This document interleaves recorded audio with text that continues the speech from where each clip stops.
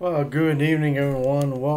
I thought I recorded the Bible study from last night, but apparently this did not work out. And so I'm just going to try to make it short as I can, maybe under 10 minutes. And so last night we read the book of Sirach, chapters 11 to 15. And there's a lot of jam-packed nuggets in this book, and I believe that the Holy Spirit is really teaching me how to discern this book, and there are a lot of truths in this book. Now, do I believe that this book is scripture? Maybe. I believe personally that when we dive into different books, we get to have discernment. Uh, but this book was not written by it's not recognized by the Protestant churches, which is understandable because the Western mind is different from the from for the people, the Jews, the Hebrews.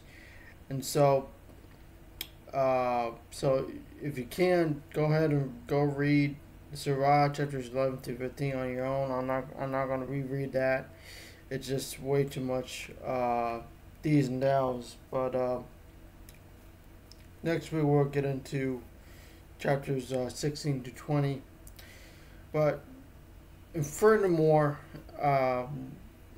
the first thing that really pops in my mind is that the gifts of the Lord endure for those who are godly. And over again, we see more positivity to live godly than being ungodly. Okay, and we know for a fact that this book has a lot of the fear of the Lord. The phrase "the fear of the Lord" repeated so many times.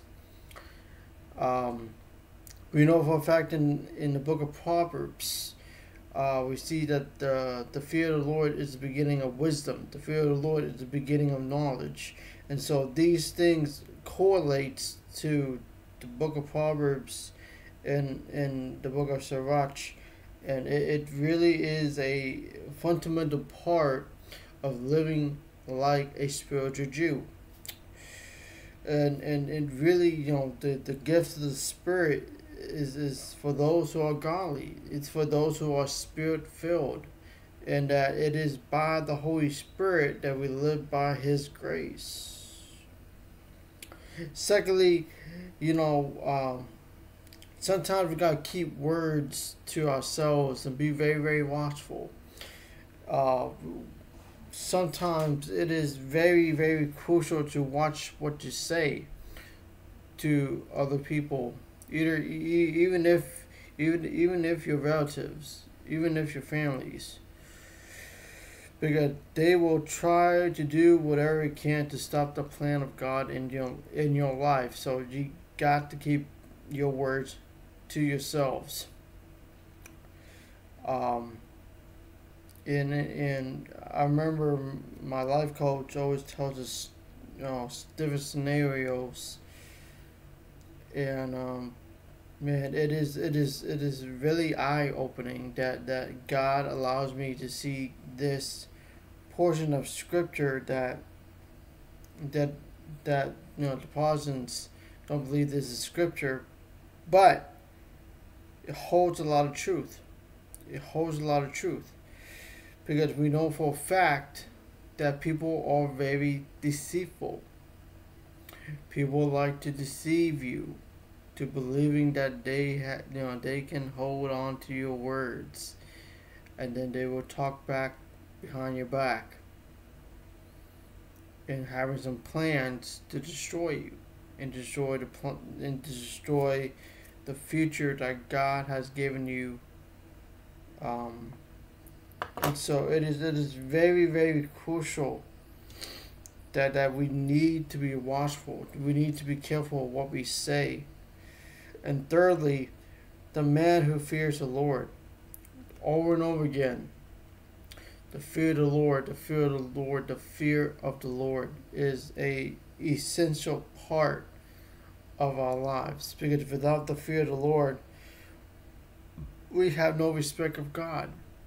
We have no respect of Him. We have no respect of humanity. And it is sad to see how God really treats us, or how Satan deceives us, in that he wants us to be so destroyed that we can't get back up from our feet, you know. But those who fear the Lord shall keep the straight path, shall walk into that narrow way, as the scripture says. And so the fear of the Lord is a essential part of our walk with the Lord, no matter what stage you're in. Fear the Lord, keep His commandments. Always obey the Lord no matter what. Conclusion. These verses are very, very powerful to think about it, to ponder about it. So I hope you enjoyed this video. May God bless you. May God keep you. I'll see you guys again next time.